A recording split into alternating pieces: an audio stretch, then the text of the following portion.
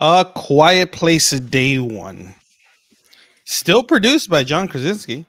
No longer directed by John Krasinski. I mean, he's got to make that money, right? It's because he was doing what's that? His wife. Yeah. Who wouldn't? This movie, I will say, did not need to be in the Quiet Place universe. It could have been any other movie. It could have been in Cloverfield. It could have been any of those. It could have been a standalone thing. It didn't need a Quiet Place. Cloverfield. It didn't need a Quiet Place because it's just an apocalypse movie, right? It's an apocalypse movie with somebody where you get Lupita Nyong'o, who is terminally ill. She's in hospice, and then all of this stuff happens, and she meets and takes care of this one. Not a cat. No, her cat's there with her from the beginning, but she runs into. I mean, Sam. Frodo. Yeah, well, Frodo's the cat. Yeah. Sam is Joseph Quinn from Eddie from Stranger Things. Yeah, which is now he's in a lot of movies. He's going to be in the new Gladiator movie. Isn't he in Fantastic Four? He's Johnny Storm. Like, he blew up after Stranger Things, and he's been doing like a lot, right? But good for him. This movie, to me, I was like, okay, it's fine. It's a fine movie, right? You're putting it in the Quiet Place universe, but I didn't feel like it needed to be. It didn't. It could have been in any of it. It's like a movie that cool. Okay, cool. You have an apocalypse movie with somebody who's terminally ill. Let's put him in the Quiet Place universe. Let's make it the first day of the Quiet Place when everything starts. Yeah, but no, I like how they show you the day one, so I don't mind it being part of the Quiet Place. I did want to see how they arrived. I mean, they kind of show you in the first one. They arrived like the Transformers did in all the other movies. Yeah. So, but it's nice to see the what are they called? The Death Angels. It's nice to see them in the city, not just like in a farm or like in the little rural areas. You know, I'm not looking forward to seeing Death Angels. At the end of the day, this movie was still the same thing as A Quiet Place. The majority of the movies is silence. A majority of the movies is in silence. There is not a lot of dialogue in this. Oh well, I was watching it. All I got was my wife going, "Hey, so what's going on? What's going on? What's going on? Why did he do that? Why?" And then they start talking to screen about like, "Hey, be quiet." And then no, I can't. I didn't get a Quiet Place at all. I got frustration and I think an ulcer. Well, yeah, but Lupita Nyong'o's in it. Okay, so by the way, she looks great with even terminally ill. Even sick, yeah, still looks good. Joseph Quinn is good. That stage 4 looks good on her. So there's the whole storyline at the beginning. She's in hospice. She's being taken care of by Ruben the nurse, right? Which I've seen this guy in other movies. Was he in Hereditary? Was he the one in Hereditary? He was in Pig. He was a son in Hereditary, right? Yeah. He was in Hereditary. Like, he's in that movie for like 10 minutes. All right. Yeah, but he was in Pig. Wait, I've seen that kid in other stuff too. This was directed by the guy that directed Pig. Oh, was it? Michael Sarnowski, yeah. I never saw Pig, so. Oh, he's a dude from Jumanji. He's a dude from Jumanji. That's right. He's a kid from Jumanji. I knew he looked familiar. Yeah, I just remember. I knew he had done another horror type movie, which is Hereditary. He just looks like another version of DJ Qualls to me. No, he doesn't. No, like in Jumanji, he's just kind of he doesn't. Yeah, that lame linky dude. No, he doesn't. No, whatever. It is just you. No, but so this movie, yes, from the regular Quiet Place and Quiet Place Part 2, you have like the world has already been overrun by the aliens, right? Overrun by the aliens, and people have to have moved to rural parts of the world. Yes, it takes place in the city. I will say that I did enjoy the performances, both performances, right? Because you can tell that Joseph Quinn or Sam and Eric. Sam and Eric. Is it Eric? Yeah, Sam and Eric. That they did connect, right? She did want to save him. She did want to protect him. She was already checked out. She's ready to go. She was ready to go. She knew she's terminally ill. So you can tell throughout the movie, she's like, there's nothing left for me. If I leave, there's no medication. There's not gonna be any medication for her. She's gonna suffer more. Let me go fighting. At least go get that little slice of pizza. let me go my way, right? Let me go my way. And then in this journey she's going, she finds Eric, and she takes care of him to the point where I'm going to take you to where you're going to be safe. So you're going to be safe, and then I want to live my life the way I want to live it. And I thought that was good. But to me, it just felt like, did this need to be in a Quiet Place universe? It could have been in any other type of story. But because I already know where this ends, I already know with the Quiet Place Part 2 how this ends, right? Was this movie good? I enjoyed it. I didn't think it was bad. I didn't think it was as good as the other two. But I will say the first one was good. First one was so good. Second one was good too. The second one was good. This one was just not as good as those two. No, right? Definitely not. But it's a good installment. Well, no, I think what makes it different is the setting, because the other one was like in some small little town, and they had their family together already. Yeah, and this one, it's in the city, and it's just filled with noises. Yeah, it just shows more about how people can be more caring even in a time of struggle like this. Yeah, because even from the moment you meet Eric even says, like, I don't have anyone. My family is in England and they're not here.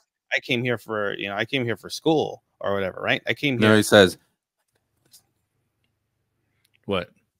My family's in England. Oh, that's what he said. Yeah, he said it quietly. I came here to smash.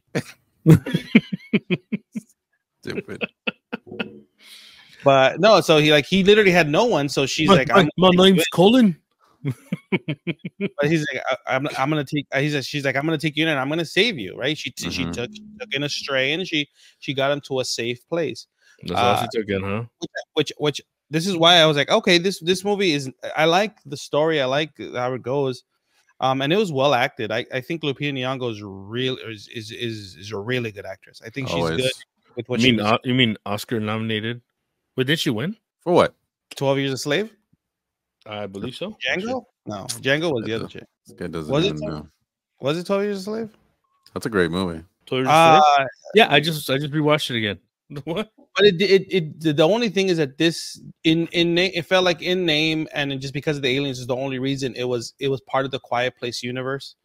But I did like that yes, you have all this happening, but it did tell that story that people can still be cared, like you said, exactly the way you said it, that can still happen. There can still be good people during the apocalypse, because like when people are running, and I liked when they're doing what I did like is the scene where everyone's starting to walk towards the harbor, and people in wheelchairs and people in crutch, people taking luggage, like making all this noise, and like, you're supposed to be quiet. Everyone's not talking, but there's noise all around. I did like that part. It did build. I will say the movie did build tension in parts. There was tension building, and there was like, well, who's gonna make it? Like, I didn't know if they were both not gonna make, because I didn't know where the movie was gonna end with. Like, because I know where it goes, and you don't see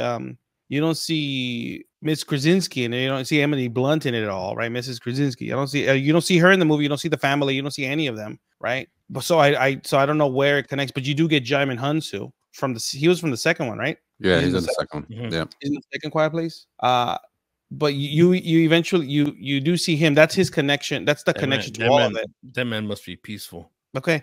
But you do get that connection. And I do like just the how the movie transpires with where it goes. But it is, for me, it was, I could have seen this in any other setting, and so it didn't feel new to me. It didn't feel like it felt like an okay movie.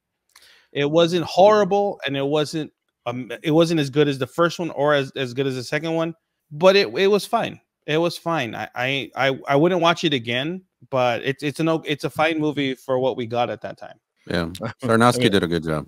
All I know, and this is what I know, it's bleh. Oh wow, nice. Great. It's not that deep. It's not that deep. Wisdom drop. No, it really isn't that deep. It's but it's good. I enjoyed it. I have no. Yeah, It's a fine. Not It's great. It's not. okay, It's not. It's an okay movie. I mean, it's yeah, a good movie. It's not or great, but it's.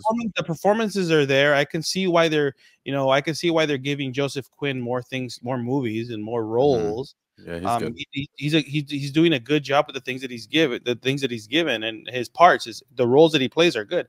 I felt for like the time where he's talking about like I have no family, my family is in England, I don't even know, there's no way for me to get a hold of them.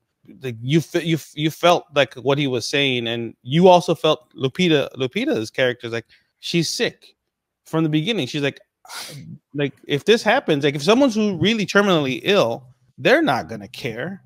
Like okay, cool. It's like I already know where I'm gonna that this is like my path is heading to me past to me. I'm terminal to me passing away, so let me go out on my terms, and that's kind of the way she did it. And I liked everyone like in the scenes, everyone was going this way. She's the only one going the opposite. She's the only one going the opposite way in a lot of the scenes. Like people are running one way, and she's like, "Nah, well, I'm not going that way." So she wants to have I'm pizza. going to get my pizza. I did. Like I said, there's parts of the movie that are enjoyable. That the performances are good. It's just I think overall, if you compare it to the other two, it's not as strong. But it's an okay movie. It's a watch. The other two have that family you're connected to the whole time, so you're really like you're cheering for that family. Here, it's just with so many things going around in the city, and then it just quickly zooms in on these people. You don't get enough time to really really cheer for them and be like, I hope they survive. Hope they survive. But my problem with prequels, my problem with prequels after movies have already been established is if you save anyone from the movie that hasn't shown up in the sequels, it doesn't make sense. But it's a different place. So, nope. Jaimin Hunsu's in the movie. Yeah, but he was on the Amistad. So what? No, if he shows up, if he shows up in this movie, where's Eric's character? Where is Eric in the sequels? Like especially in the sequel where you get he was making Stranger Things. Maybe the play. Oh, see, that's what we call it up in England. The silent movie. No, but because like in the other two movies, like this in the second one, they find that island with all the people, right? Where everyone's living quietly and peacefully.